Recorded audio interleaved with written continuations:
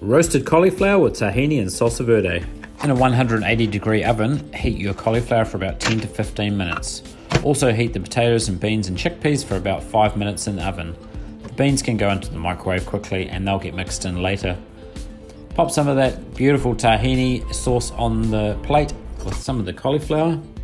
Sprinkle over the it's actually a drizzle, isn't it? A drizzle over the salsa verde and some of those pickled onions.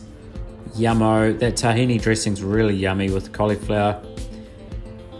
Garnish that up. That looks delicious. That's a good hearty meal.